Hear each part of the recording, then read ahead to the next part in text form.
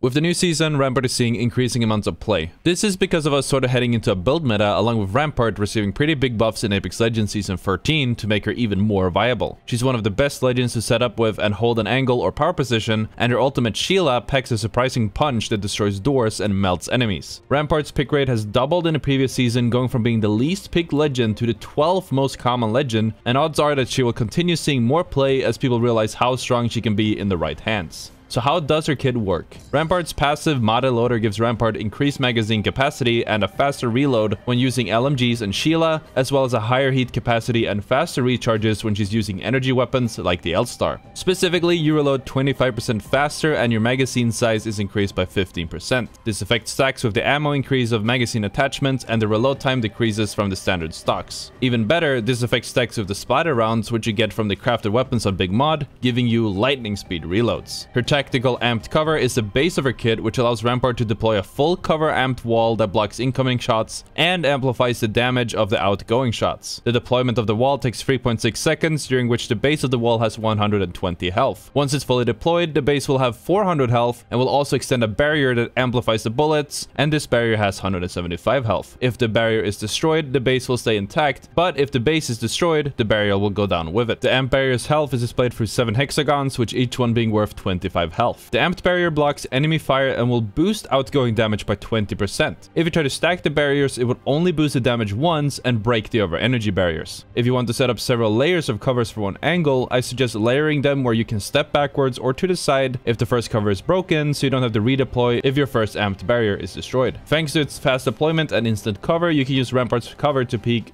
wide and unconventional angles. If you and your team are being pushed, you can instantly pop 1 or 3 amped covers to block off the attacker's angles, quickly deploying in a few seconds with surprising damage. You can also use Rampart's cover to seal off doors and make them near impossible to go through without first kicking the door open and then breaking the amp barrier, all while being exposed to you standing on the other side. The amp barrier can also let you climb higher than you normally would be able to by climbing on top of the base of the deployed wall, giving you an unexpected mobility advantage. If you're taking a fight in the open, consider dropping 1 or 2 amped covers behind you as you work the angles. This will act as a cover you can fall back to if you take too much damage or if the enemy team starts pushing you, forcing them to either break the cover and take amp damage from you or to fall back. It is always good to have the option. On the other hand, if you're holding a position, especially inside of a building, you can quickly deploy the cover to tank the incoming damage for something like a grenade or Gibraltar's bombardment. Today's video is sponsored by BetterHelp, in honor of Mental Awareness Month. May is the month that will raise awareness about mental health, fight stigma, and provide support to anyone who might be struggling with their mental health. This year's theme is Together for Mental Health, where we share our personal stories in hopes to encourage others to prioritize their mental health. If you have been following me for a while, you probably know that I've been going to therapy for about half a year now to deal with the stress that comes with the hectic content creator life. Believe me or not, it's not all roses,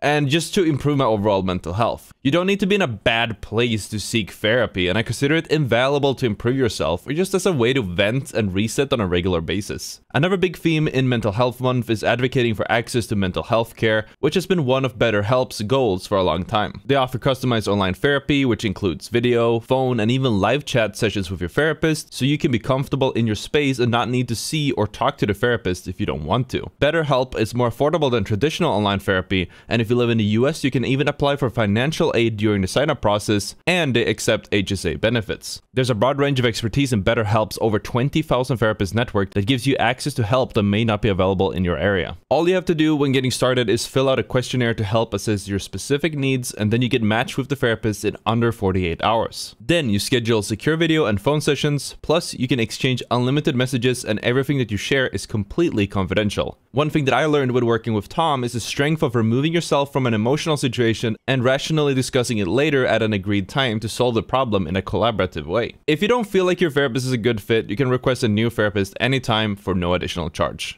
In this mental health month, if you or someone you know is struggling, please share BetterHelp with them. You can use my link to get 10% off of your first month. I've also put that link in the description. The 20% damage boost is enough to turn any weapon lethal, but more specifically, it will turn a recently nerfed Kraber a lot more dangerous, as well as turning a charged sentinel into a mini Kraber. Headshotting an enemy with a Kraber through the amped barrier will ensure that enemies who would have been left with 1 HP would now go down instantly. Rampart can have 5 amped covers placed at a time, including covers where the energy shield has been destroyed. If you place an amped cover after going over your limit, your oldest one will disappear. You can hold 3 charges of the amped wall at all times, recharging another shield charge every 20 seconds. You can also pick up non-damage cover again to restore 1 charge by pressing the utility action key, default H on keyboard. It's important to pick them up before you want to push into a team, since you want to avoid enemies from taking your placements from behind you and using the amped covers against you. You can also quickly pick up the covers after blocking a door if you need to pass through it. However, the amped cover does have a weakness. The cover can instantly be destroyed by Crypto's EMP,